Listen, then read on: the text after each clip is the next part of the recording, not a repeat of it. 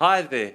We're busy with the Sermon on the Mount. Actually, we're busy with the intro of the Sermon on the Mount. Because the Sermon on the Mount is recorded for us over 3 chapters in our Bible, in Matthew chapter 5, 6, and 7. And so if we had to spend time on that whole sermon, we would probably run a series for months. So we're actually busy with the intro, an amazing intro. And in this intro, Jesus gives us 8 keys or 8 truths, 8 attitudes. That's why these 8 attitudes are also called the beattitudes. These are the attitudes that God wants us to have. It's the kind of person that God wants us to be. He says, I want you to develop these in your life. And so we don't just suddenly get them when we get saved. I wish it was the case. But we develop them probably for the rest of our lives.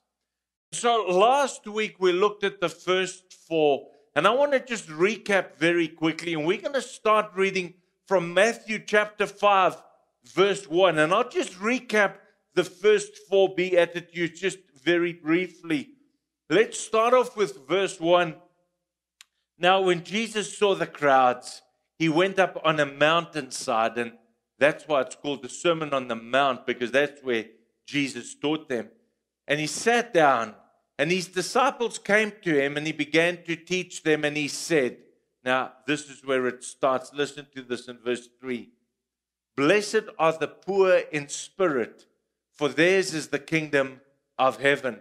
Now, to be poor in spirit doesn't mean that you're poor materially, or that you're living in poverty. Jesus isn't saying, blessed are those who live in poverty. No, that's not what he's saying. He's saying, blessed are those who recognize their spiritual poverty, who acknowledge that they need God in their lives.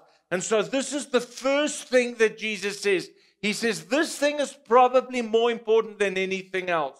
You've got to get to a place in your life where you recognize you need God.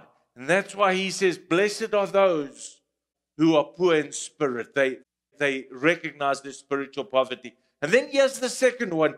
Blessed are those who mourn, for they will be comforted. Now the mourning he's referring to is not a mourning over some loss where you've lost a loved one or something like that. It's very different. It's a mourning over sin, over wickedness in our lives, where we have a broken heart and where we feel terrible about the life we've lived or the deeds we've committed. And so it's a deep sorrow that leads to repentance. You see, it's one thing to recognize your spiritual poverty, in other words, your need for God. But it's another thing to weep over that, to have a really broken heart. It's one thing to declare that you're far from God, but it's another thing to despair that you're far from Him. All right, let's go on to number 3. Blessed are the meek, for they will inherit the earth. Now, meekness is not weakness. Remember we said meekness is strength under control. Remember the picture of the racehorse, the stallion, tremendous strength, tremendous power and speed under control. And so meekness is strength under control, but it's also humility. What's the opposite of humility? It's pride. And the Bible has so much to say about these 2 attitudes. A prideful attitude, but a humble attitude. God blesses the one and He hates the other one. And so humility is key. And that's why Scripture says, blessed are the meek, or you could substitute that and say, blessed are the humble. Now, let's move on to number 4, and this is a big one. We spent a little bit of time on this one last week. Verse 6 says, blessed are those who hunger and thirst for righteousness, for they will be filled. What does it mean to hunger and thirst for righteousness? It simply means that you have a strong desire for more of the Lord and to be more like the Lord. That there's something within you and me that just continually wants more of God. We just want more of God, and we want to spend time in His presence, and we want to spend time in praise and worship, and we just somehow want to spend time in His Word. There's such a desire for more of the Lord, but there's also a desire to be more like the Lord. And so one of my goals, one of my daily goals, let me just share with you a little bit. I say to myself, Leonard, just try and be a little bit more like Jesus today and a little bit less like yourself. Because you see, Leonard is not really cool at all, but Jesus is super cool. And so my goal is to be a little bit more like Him every single day and a little bit less like myself. I want to make sure that my speech is right, my walk is right, my thoughts are right before the Lord. I want to be a little bit more like Him. And so I think that covers the first 4 beatitudes. I'll put them on the screen for you quickly. The first one is, blessed are the poor in spirit. It's recognize your need for God. And then secondly, blessed are those who mourn. It's demonstrated a repentant heart or a broken heart. And then blessed are the meek. That's display a humble spirit or gentle spirit.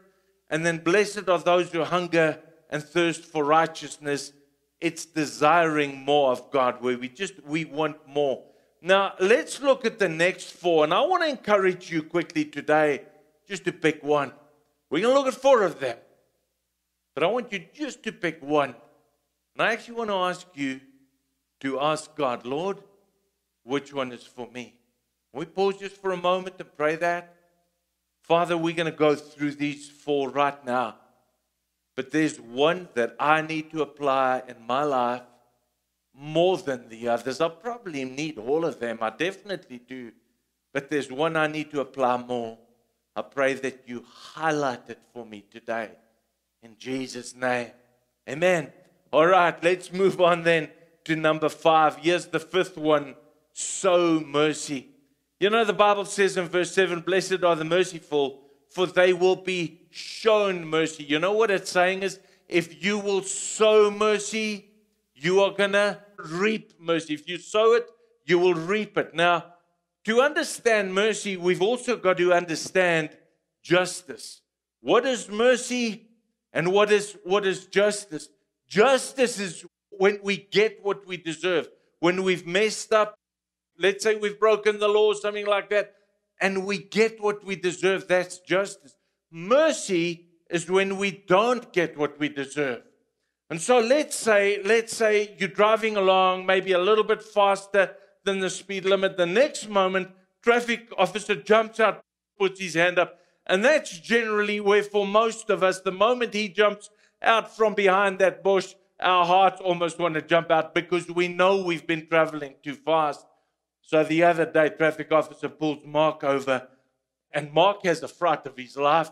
He panics, and so, you know, he's never been pulled over, and so he rolls down his window, and he's so apologetic, and he's saying, I'm sorry, I wasn't concentrating, you know, I was actually busy thinking how much I love traffic officers. Come on, you know. And so you can imagine the traffic officer listens to that, and he's pretty impressed, and he says to Mark, he says, I must say, I've never heard that. I know you're talking utter nonsense, but that was original. And so he says to Mark, he says, I'm going to let you go. What's that? That's mercy. He's guilty. He should get a fine because he was speeding as he normally does. And so he should be getting a fine, but he doesn't. That's mercy. Now, let's imagine quickly for a moment. The traffic officer says to him, he says, you know what? That's original. It's lame, but it's original. And he says, you know, you seem like quite a nice boy. And of all the people I've pulled over today, you've definitely been the friendliest and the most respectful. And so, you know, I don't want to give you a fine. But I have to give you a fine. I'm sorry, I have to. And Mark is like, what? You know, I mean, here he has good intentions, but his actions aren't good. We don't need his intentions to be good. We need his actions to be good, not his attitude, his actions. And so being merciful doesn't mean that we feel sorry for somebody, or we feel compassion, or we feel moved. No, we feel enough compassion that it moves us to do something. So in other words, it's not just an attitude, it's an action. Mercy means that we do something for somebody else. So let's bring this home to us. You may have somebody in your life who's hurt you, or cheated you, or deceived you, or lied about you. And I want to say to you, you get that picture in your mind, you know exactly whom I'm talking about. Show mercy toward them. Oh, but Leonard, they don't deserve it. I know. Show mercy. But I don't feel like it. I know. We normally don't. Show mercy toward them. You see, because the Bible says if we give mercy, we're going to get mercy down the line. If we sow mercy, we're going to reap it down the line. I don't know about you, but I make sure that I sow mercy because I know I'm going to need it down the line. So, Leonard, how are you so sure? How do you know you're going to need mercy? Oh, I know it. I know. Because I've got a human nature. And believe it or not, I'm not a goody two-shoes kind of guy at all. I'm going to need mercy. And so I'm sowing mercy. That's number 5. So let's have a look at number 6 quickly. It's walk in purity. Walk in purity. Verse 8 says, blessed are the pure in heart, for they will see God. Now, why is this such a big deal? Purity. Well, you see, people see what we do, and they hear what we say, but God sees what we think. So in other words, God sees our heart, and it's the heart that shows who we really are on the inside. You see, the heart is who we are. Listen to what the Bible says in 2 Chronicles 16. It says, the eyes of the Lord search the whole earth in order to strengthen those whose hearts are fully committed to Him. To strengthen those, to help those, to come alongside of those whose hearts are pure. Not whose actions, whose words, whose intentions, but whose hearts. God is looking at the heart. Do you see how important our hearts are? Because the heart is who we really are deep down on the inside. Now, our heart also reveals our motives. What we do is not nearly as important as why we do something. And so we may be doing the right thing, but if we don't do it with the right motive, if our motive is wrong or slightly twisted, we're not going to be blessed for it. Our motives are extremely important. Listen to what Proverbs 21 says. It says, mixed motives twist life into tangles. Pure motives take you straight down the road. And so when God looks at your heart and my heart, He looks into our hearts and He can see exactly what's happening there. He can see whether it's pure or not, whether our motives are good, our intentions, whether there's integrity. When God sees it's good, that's when God comes alongside of us and God helps us, where God blesses us. That's why that verse says, blessed are the pure of heart, for they will see God. What does that mean? They're going to see God work in their lives. They're going to see God move in their lives. They're going to see more of God in and through their lives. You know, it's interesting. Jesus often spoke about the Pharisees, and He didn't like them at all because really they were such a pretentious group of people. And so they often did the right things, but they generally did it for the wrong reason. And so you would find that going to the temple, but not really because they wanted to worship, just because they wanted to be seen and they wanted to impress other people. You'd find they would go and stand outside and go and pray in public, these long, lengthy, fancy prayers and everything. Not because it was from their heart or they were sincere or anything. Again, just because they wanted to show off. They would help the poor, not because they really cared for the poor, but again, because they wanted to impress the people around about them. And so you find with them, they were doing the right things, but they weren't doing it for the right reason. And that's why Jesus didn't have much time for them.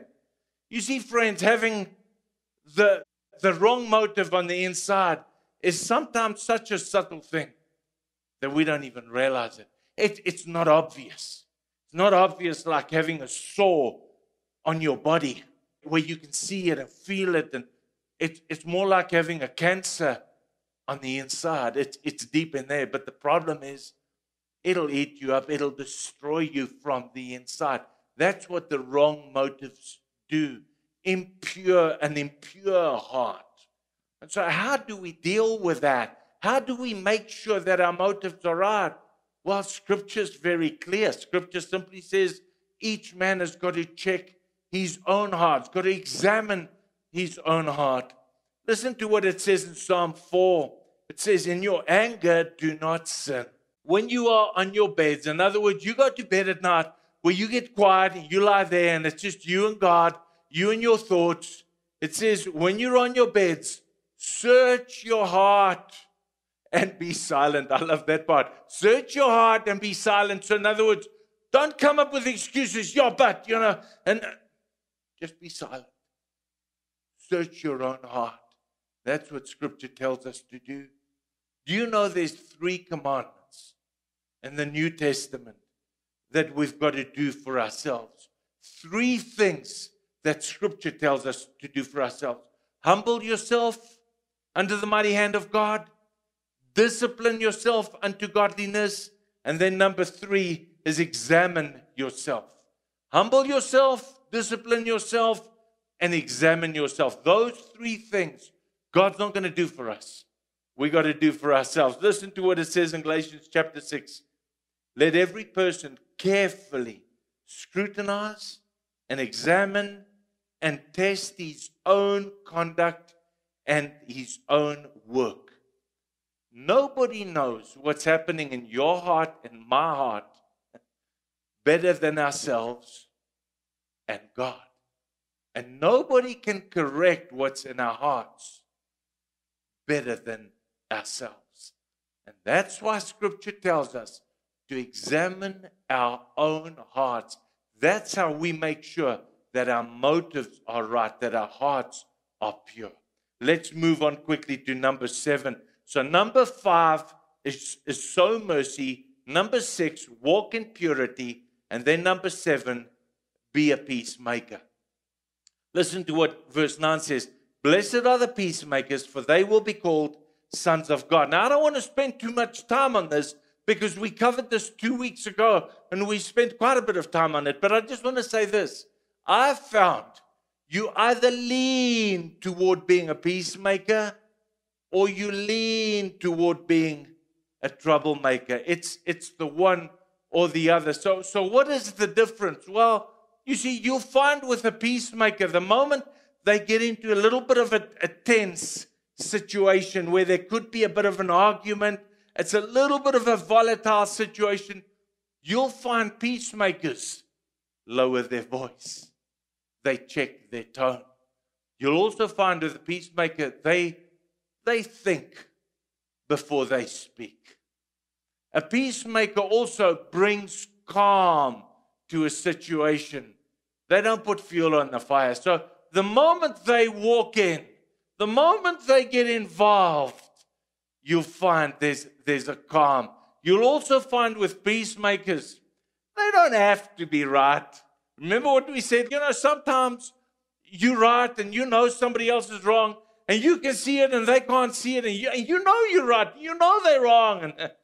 But a peacemaker doesn't have to be right all the time. A peacemaker doesn't have to win the argument. A peacemaker wants to win that other person.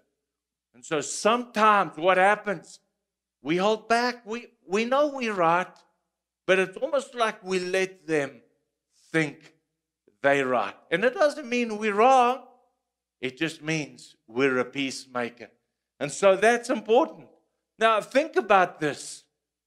The reason Jesus came to this earth was to make peace, to bring peace between God and between mankind. So you could say he was the ultimate peacemaker. Now, when we go back to that verse in verse 9, it says, "Blessed are the peacemakers, for they will be called sons of God." You say, whoa, hang on. Isn't Jesus the Son of God? Absolutely. Now, why does it say we'll be called sons of God if we peacemakers? Because you're never more like Jesus than when you become a peacemaker. And so Jesus died as a peacemaker so that you and I can live to be peacemakers. So here's the last one. Number 5 was sow mercy. Number 6, walk in purity. Number 7, be a peacemaker. And then the last one, number 8, love your enemies. Love your enemies. Verse 10 says, "Blessed are those who are persecuted." Who persecutes us? You could say it's our enemies. We're persecuted by enemies. Blessed are those who are persecuted because of righteousness. So in other words, because we're different, because we live for Him, for theirs is the kingdom of heaven. So you know what Jesus is saying here? He's saying there will be times where you do everything right, everything wrong happens to you. You love them, the scripture tells us to do. Then they hate you. You try and be meek, and then they are just mean. You try and keep your heart pure, and then they just wicked and evil. And so you're doing everything right, and everything wrong happens to you. And it's like, Lord, what's happening? You know what Jesus is saying? In verse 44, Matthew 5:44, He says, love your enemies. Pray for those who persecute you. And by the way, He didn't tell us to do anything that He wasn't prepared to do. Because when they beat Him up and hung Him on the cross, the first thing He said is, Father, forgive them, for they know not what they do. And so there may be people in your life, those same people who've hurt you and disappointed you and done you in and whatever it may be. Or maybe they've hurt some of your loved ones. And you see them as a little bit of an enemy. Jesus is saying to you and me today, love them. Maybe it's a sandpaper kind of person. You know those people who are constantly scratching you, where you're not itching, that kind of person. And Jesus is saying, love them. Just love them. Now, what does that love look like practically? Well, Jesus says here in Luke chapter 6, He says, love your enemies. Do good to those who hate you. Bless those who curse you. And pray for those who mistreat you. That's what love looks like. When you do good, when you bless, when you pray for them. And then it says, if someone strikes you on one cheek, turn to him the other also. You know what it's saying? Jesus is saying to us here, I want you to be different. I want you to act in the opposite spirit. And so you'll find with these 8 attitudes, the beatitudes that Jesus gives us, He's basically saying to us, the world does this, but I want you to do that. He says, your nature leans this way. He says, but I want you to lean that way. And so He gives us these 8 attitudes. And He says, if you'll apply these, if you will lean this way, not only is it going to make you different, He says, but you're going to be successful. You're going to be blessed. You're going to be more fulfilled and more satisfied in your life. So let me wrap it up with a question. I've shared these 4 points with you this morning. Which one was for you? So we have a look at them quickly on the screen. Sow mercy, walk in purity, be a peacemaker, or love your enemies. And I want to just leave that with you for just a moment. And I want you to identify which one is yours. And then let's come before the Lord and let's ask Him, Father, this is how you want us to live. This is the attitude you want me to adopt. Won't you help me in this area, Lord? I'm just being open and transparent with you. This is the one I need to work on. Why don't you just mention it to the Lord?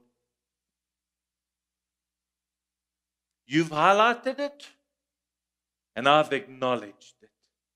And now, Lord, we simply come and say, Father, would you help us in this area to grow, to become a little bit more like you every day and a little bit less like myself.